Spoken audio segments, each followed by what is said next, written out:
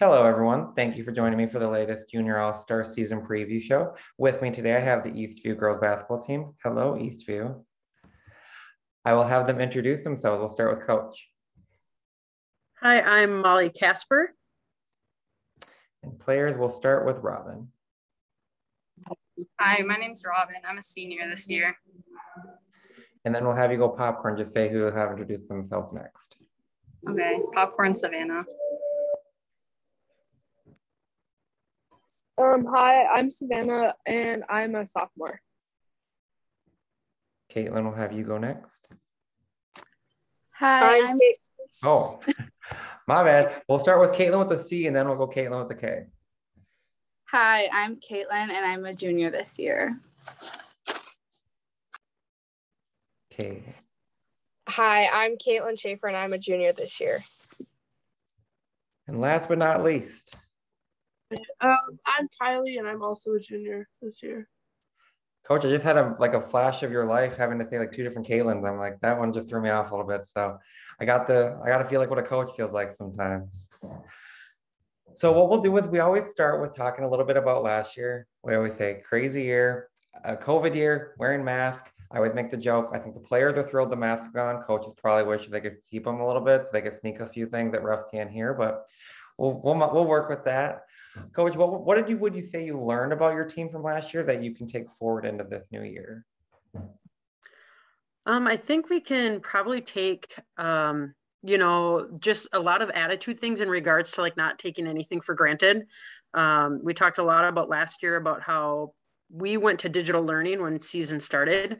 And so we just, I think, came to basketball practice every day with just genuine joy of just getting to be with other people face to face and having that experience. And so this year, obviously, we're back in the building and things are different. And so I just want to get to a spot where we can remember that moment and that year and kind of live off of that to build a better team chemistry and team bonding and just kind of joy for getting the opportunity, where I think we lose sight of that once the rat race of the world happens.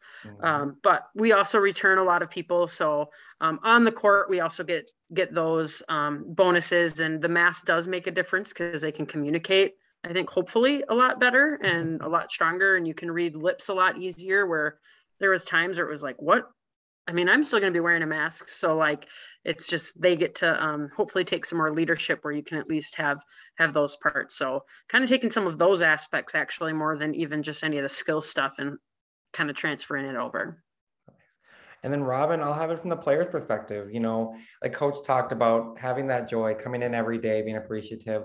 From your aspect of the player and for the team, how is that you think going to help this year? And kind of as one of a veteran players, how do you make sure that's kind of at the forefront of everything you guys do this year? Yeah, definitely. As a senior, I definitely feel that like this is my last year. You got to make the most of it, and especially when that could have been taken away prematurely last year. It really was like an eye opener. Like, this is not everything is guaranteed for sure. And as that, I just hope to, sorry, I'm in the learning comment now. You're good. But just passing on to the younger people, just sharing the joy for it and enjoying it while it's here and being the teammate that you want to meet at practice every day. So we're at the season, almost at the season. It's coming up. I will say, and this goes out to the players or coach, anyone. What would you say is there a game that you have circled? If someone's going to be at an Eastview game, you want to be in the house for this one. Good rivalry game, just a game that everyone kind of has that they want to show up a little bit more for, or the next game is the most important one. Players thinking about it. Coach, do you have one? Any game that you're like? I was going to say I can speak first. I think we've ran our program in a way that the next one is always the most important one. I mean, I know that's really a lame answer and maybe cliche, but it just really is. That's just how I think our whole coaching program has always looked at things, of just when can we get better?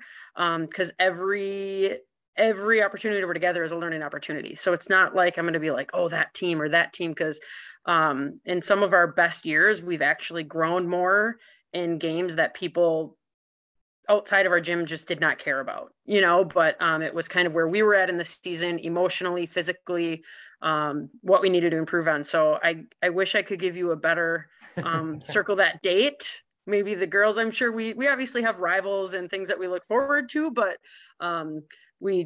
I really try to emphasize, and we try to emphasize just, in the end, it's going to be how are we going to get better and be at our best when the time comes. So, but another girl could answer that and maybe feel a little differently. I'm sure we do have some games we're looking forward to. Our conference is so tough. So it's like every game you're looking forward to, I think.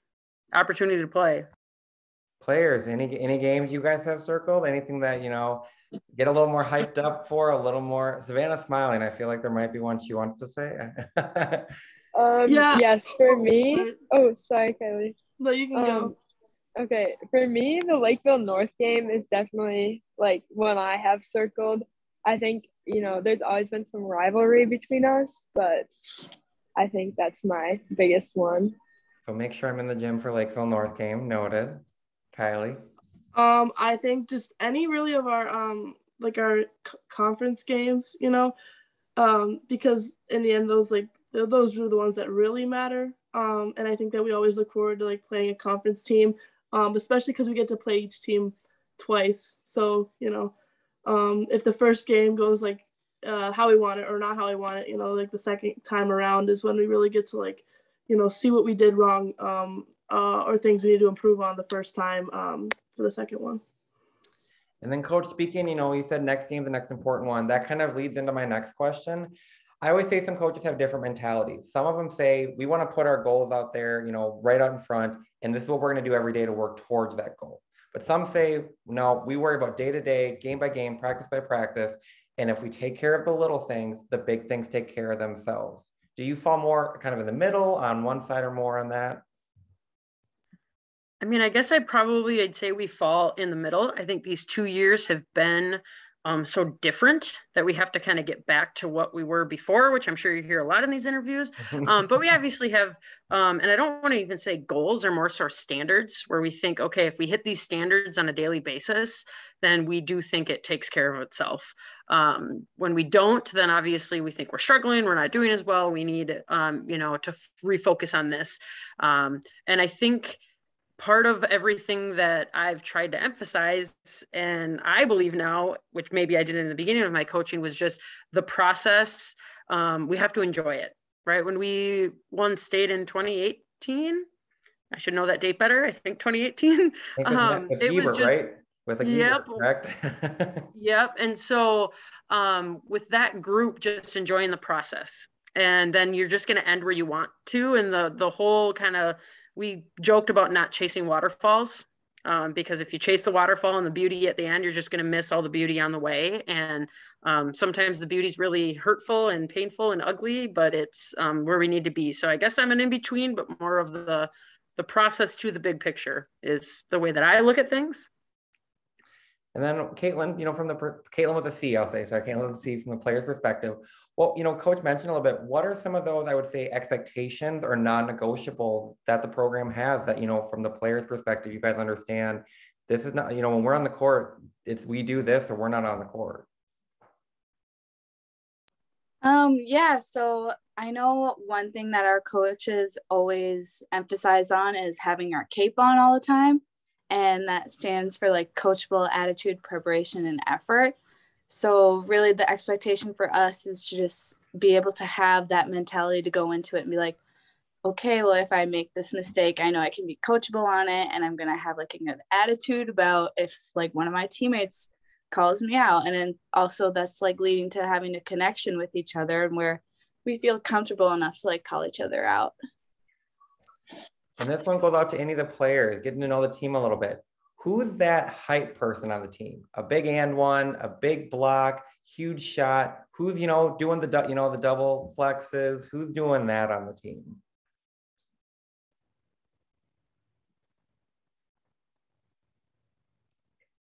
Any of you can, I'll let any of you answer it. I'm going to go ahead and say Kai's a pretty good hype person.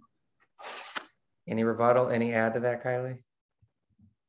I think that well, especially focusing on this season, like maybe instead of like having one hype person, that needs to be all of us on the court, you know.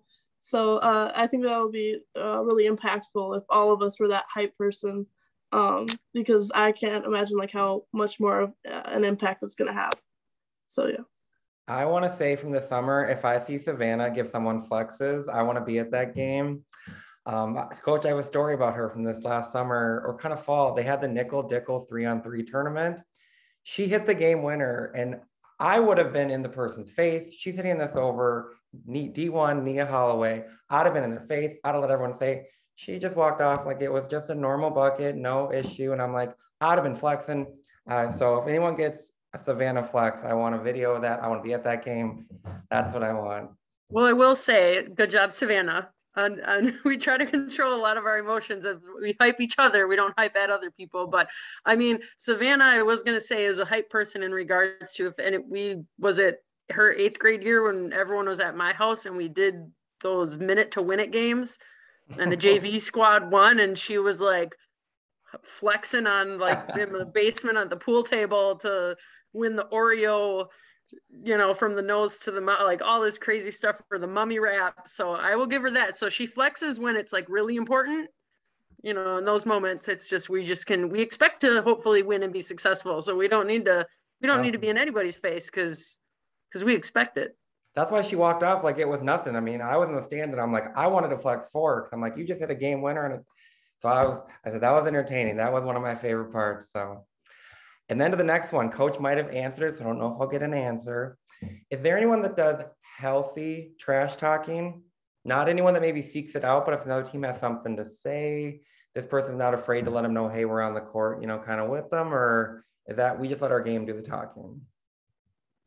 I mean, I'll have to ask them if they hear anything or if any of them talk, but I mean, when I was a player and as a coach, like, you want to talk crap to me, that's fine, but then I'm going to go we're going to hopefully score in on the other end. So that's the way that I always do it. Cause you really can't control the other person, but that's the way that I approach things, but that doesn't mean that's going to be everyone. But we hope to obviously just can smirk at them, smile and be like, all right, like now you're going to have to stop us on the other end or do what we're supposed to be doing down there. So that's how I approach things. I think that's almost a better way to trash talk. Like you're not bothered and then you just can go up and be like, all right.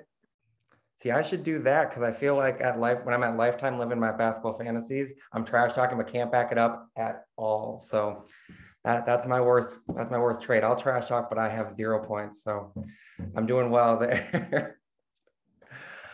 And so we'll get, I like to get to know the players a little bit more kind of thing in terms of, kind of on the court, but in basketball in general. So this goes out to each player. Is there a player, male, female, high school, college, pro, and, college, anything, even other high school players that you would say you model your game after, kind of enjoy watching, kind of anything of that nature? We'll start with Kylie.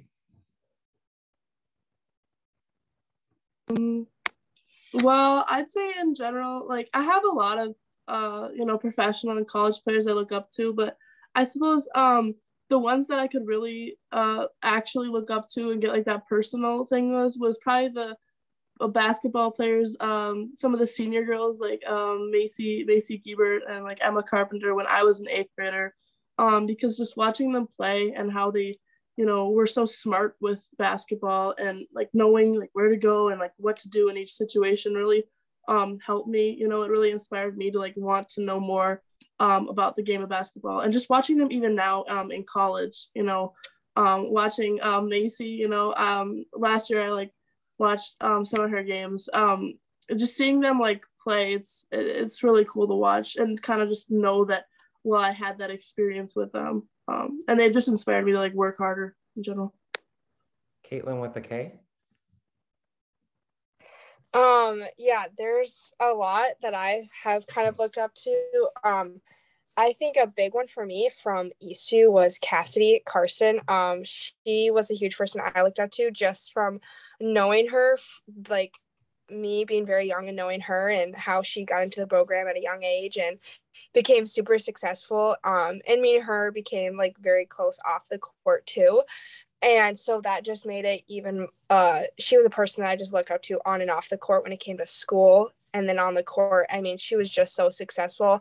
And watching her now at SDSU is just awesome to see, especially now that she's playing with Macy.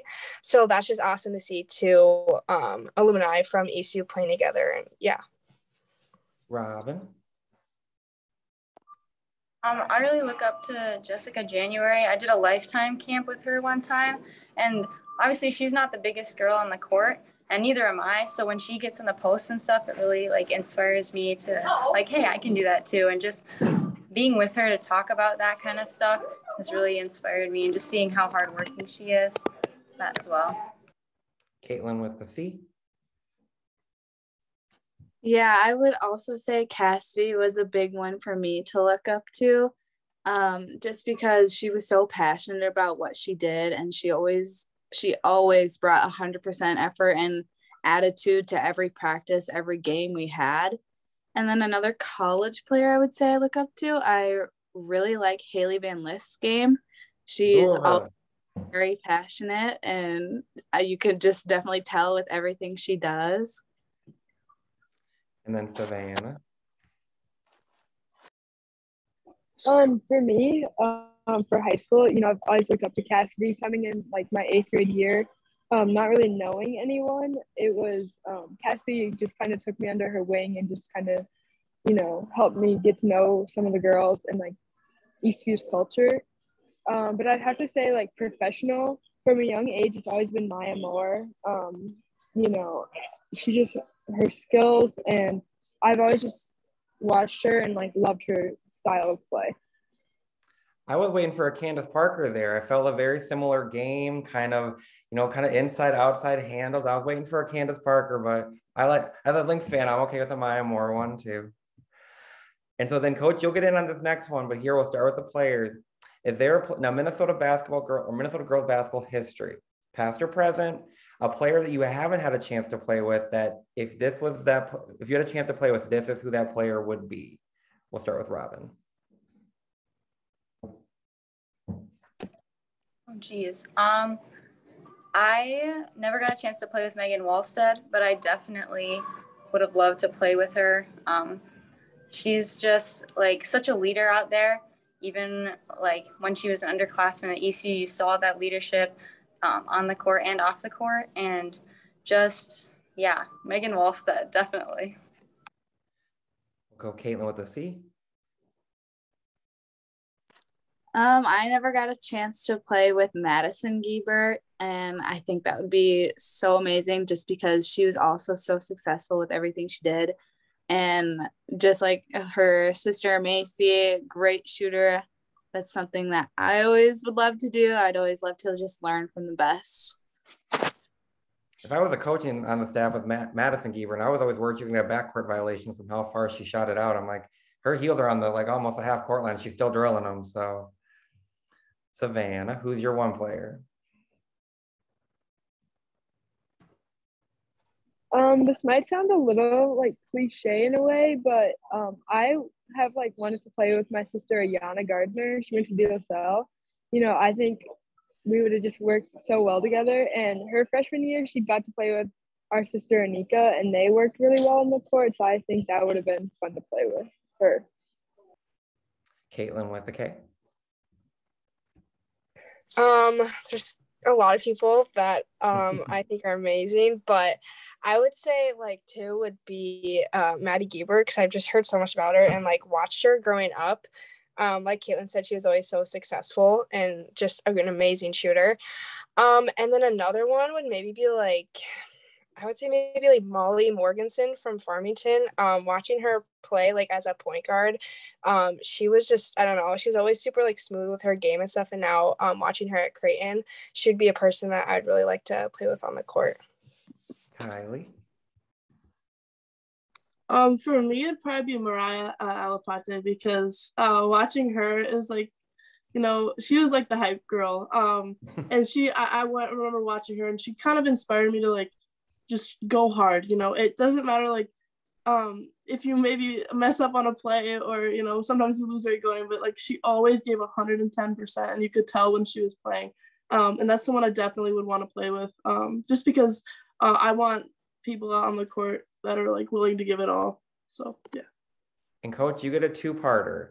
A player in the Minnesota girls basketball history that you wish you would have got a chance to play with, and then a player you wish you had a chance to coach. It can be the same player.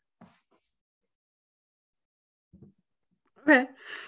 Play with, actually, one of my favorite players, Molly, that was a good one, Kaitlyn. But Ray Johnson from St. Michael, who then went to Iowa State, was always, we played against her, I think 3 years. And she was just always one of the players that, I mean, I really respected. Obviously was very successful, did really well, but I think off the court, I remember there was maybe a tournament she had to miss for something because she went on a family vacation. And it just, I think it was a breath of fresh air of, you know, she just came from a family that, yeah, respected basketball, and she was a hard worker and she's really good, but also realized that, you know, one day I still will just have my family. So I've just always really respected her, and I played against her. I mean, I coached against her, but other than that, I'm not really met her. As far as coaching, who would I have coached? That's a tough one. I don't want to just pick the same one because that's just kind of lame if I do that. I guess it would have been fun. I will say this, I guess, and this is everyone else is saying it, but Maddie Giebert would have been fun to coach, and maybe just that group, just because I coached her sister. So it would have just been fun to see the different personalities. And Macy was able to be so successful, you know, and how hard to follow in your sister's footsteps. And I think it would have just been fun to see the personality differences, because they obviously are both two very, very, very, very successful people in our program, with their stuff all over our history books. So just because of it, I got to coach Macy, I think it would have been fun to coach her. And again, just see how different and unique they are. But that would have been pretty cool. I like it. And now players, I always like when the players kind of talk about their teammates, see what, you know, kind of maybe the player doesn't know what the other teammates see in them, or kind of what they see on the court. We'll start with Robyn. Describe Kaitlyn with a K on the court, what she brings for you guys. So Kaitlyn's super good communicator, especially on defense and stuff. She'll like tell you where you need to be, tell you where you need to go. I can count on her to stop her player and always be in help for me and all our teammates. It's just super valuable to have someone you can trust on the opposite side or on help side, that kind of thing. Kaitlyn with a K, what's it like having that quiet assassin Savanah on the court for you guys? Savanah is super, I feel like, dominant on the court. She can play all positions, which is super just nice to have on the court. She's definitely super, like, she's definitely a leader on the court. Even at her young age, she shows that leadership on the court, telling you where you need to go on offense, telling you where you need to go on defense, even if she's not even running the play. She's super helpful too. Like, she'll call out plays if she needs to. If she's the one bringing up the ball, she'll take that role and do what she needs to do for the team, which is a great leader to have on the court. Savanah, describe Kylie out on the court. What does she bring to the team? Kylie always brings a lot of energy on the court. You know, whenever, like, you know, we're in a rough patch in a game or something, you can always just, like, count on Kylie, like, always bringing that energy. And, you know, I'd say she's, like, a smaller post, but she still, like, dominates in her position. You know, she still, like, she can play wing, though. You know, she's just very, I'm blanking on the word here, but, you know, she brings a lot of energy, and, like, she can play multiple positions, and she's just, like, a great teammate to have on the court. Kylie, Kaitlyn with a C, what does she bring to the court for you guys? Oh man, I like to call Kaitlyn my shooter, because, you know, if I'm getting her the ball and she's putting in the three, like 99% of the time is going in. So like, she's someone that I'm confident to have like shooting or like passing the ball to on the court. And she's always like, you know, when you go off to the bench, or like when, you know, it's halftime, you know, I always like, she has this connection where she's like, she says, good job, like, let's keep going. You know, she has those words of encouragement that can really help, you know, if you're in a tight game. And also, like, she just brings energy. Like, I always look over and like, she's like cheering as hard as she can. And then when she's playing in the game, she's just like watching. She's ready. She's very smart about the game of basketball. Very fun player to play with for sure. Kaitlyn with the C, what's it like having Robyn for you ladies out on the court? What does she bring to the team? Gosh, Robyn is our hard hat player of the year. She's always giving everything she has. She's really just putting her body always for the team. She's sacrificing what she has just to make that one play. She's always energetic. She's super strong with all of her drives. And I know she's working on those one dribble days. Yeah, she's just overall a great player to have. And so this goes to all the players, any or all.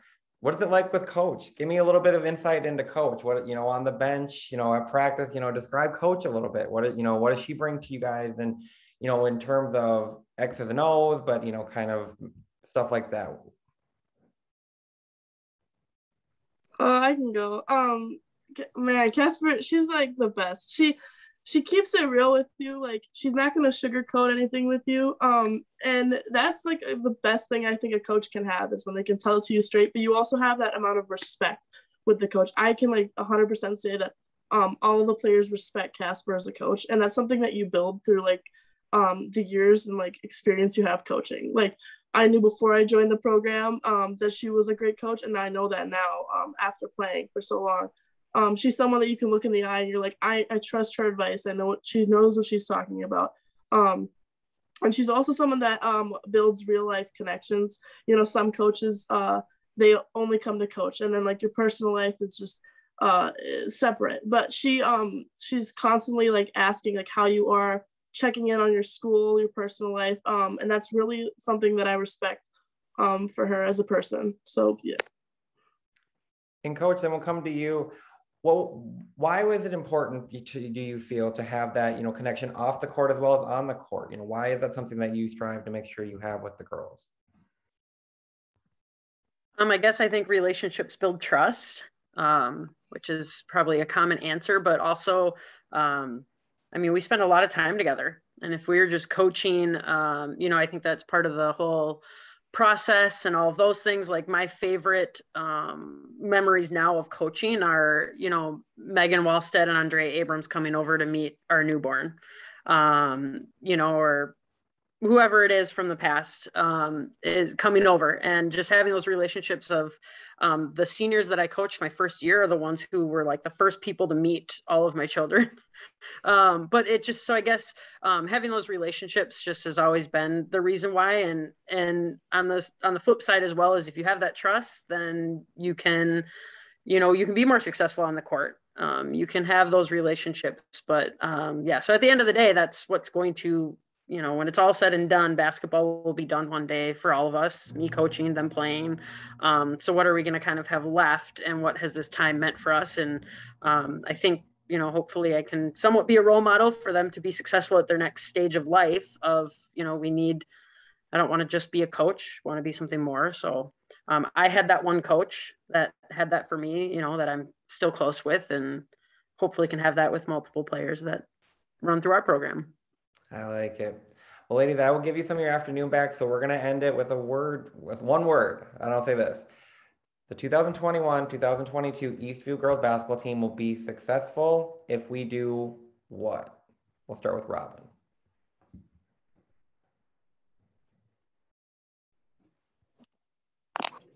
Communicate. Kaitlyn with a K. 2-word, but play together. Kylie.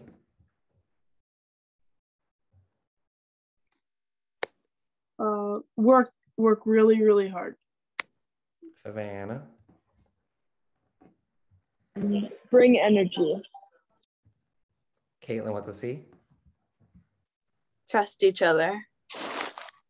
Coach, the team's going to be successful if they do this. First of all, I'm not a one-word type of person or coach. They can all tell you that. Oh my gosh. I guess if I'm going to use one word, I'll use the word standards. If I can't elaborate into multiple words, that's what I'll say. couple of them snuck in a couple words, so you could do that too if you like. Yeah. No, I just think if the standards of, you know, life and basketball, and you'd hate to say the word buy-in, but, you know, we've all got to figure out we're all just growing up, right? So they got a lot to figure out, but if we can live up to the standards we set for each other, so I'm going with standards. I like it. So ladies, I want to say thank you for taking your time to do this. I see a great season ahead of you.